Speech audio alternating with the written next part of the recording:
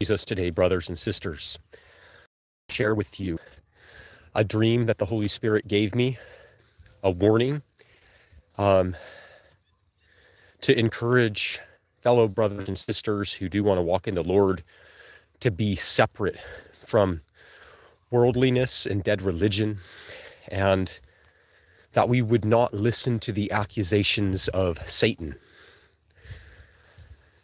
I had this dream not this night, not this last night, but the night before. And I just wanted to share it briefly with you.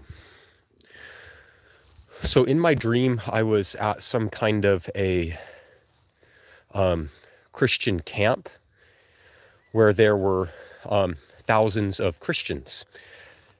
Many of them were people I had been in contact with when I was in church. From my childhood up until the point where I was a pastor in church some 15 years ago. So my family, my entire family was at this church camp, and I was warned that there would be a gigantic flood. And in this dream, I had kind of like a vision of water that is a huge surge of a wave coming over even the tops of the mountains and into the valley where this camp was, this Christian camp. And so I started telling people, but nobody listened. And I knew the judgment of God was coming on everyone. So I knew in my spirit what I needed to do was get my family out of that Christian camp and get myself out of there. So I told my family to go ahead of me, that they should take the car and head to a different location. So my wife and my children got in the car and they headed out, and I told them to call me when they were almost to the location I had told them. And so they did, and several hours went by, or whatever the case was, and I got a call from my wife that they were in a safe location. And then I was going to pack up and also leave and get in my truck. But as I did, in the dream, Satan started to accuse me. And at the same time, the Holy Spirit was telling me, depart, depart. But Satan was telling me, if you depart, all these children are going to drown. All these Christians are going to die, and you will be held accountable because you did not help them leave. And the devil accused me to no end, saying, you cared about your family, but you didn't care about these other children that are going to drown. And I knew it was an accusation from the devil, but it was very convincing, guys. Even though in my dream I knew it was Satan, I felt compelled to try to help these people because I just thought, I don't want anyone to drown. And I knew there was nothing I could do because I had already told them, and none of them were convinced a flood was coming, even though in this vision I could see it coming over the mountains. So I got in my truck and I also left to go meet my family. And as soon as I left, those waves came over the top of the mountains and into the valley, and the whole Christian camp was consumed. All of them drowned. All of them died. And that was the end of my dream. But what the Holy Spirit showed me about that with more clarity is how convincing Satan is to deceive Christians into not departing from evil, even after the Holy Spirit has told them to depart and touch nothing that is unclean. We know about the revelation of Revelations chapter 17 and 18 about the great harlot.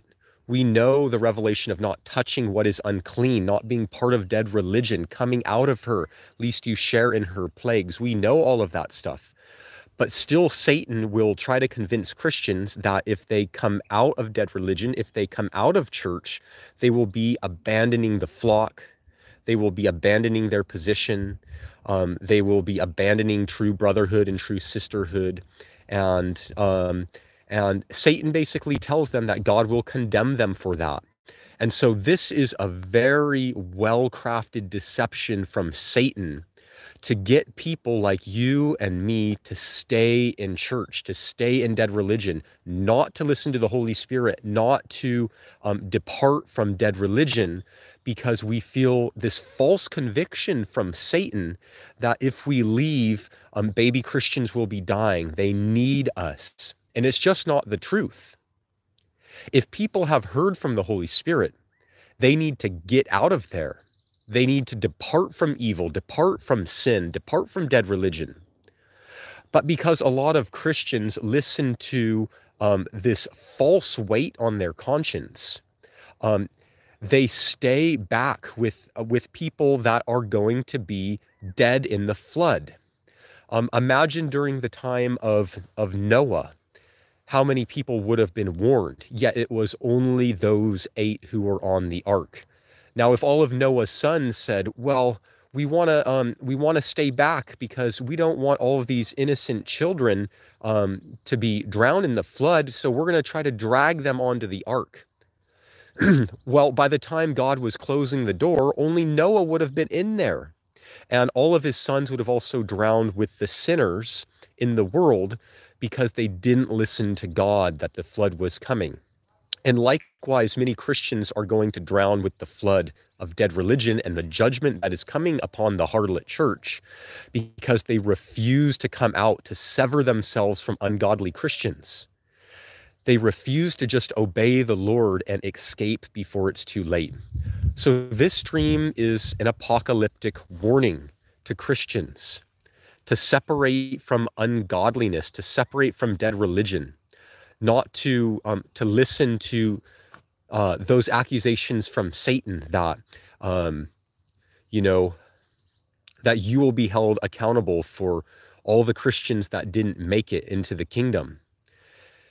The message has gone out to the world, guys, to touch nothing that's unclean, to be separate, to make a difference between right and wrong, dead religion and the truth of God. And if you do not come out, if you are not separate from them, then the judgment of God that is coming upon dead religion is also going to come upon you and your family. So I encourage you to be separate. Touch nothing that's unclean. Put on purity and righteousness and be the true church with your family. But don't attend church. Don't do worship. Don't do any of those false rituals that are being done in the false churches across America and throughout the world. Touch nothing that is unclean, and Jesus will protect you, and he will accept you. But if you're part with them, when God's judgment comes, you will also be taken by the storm.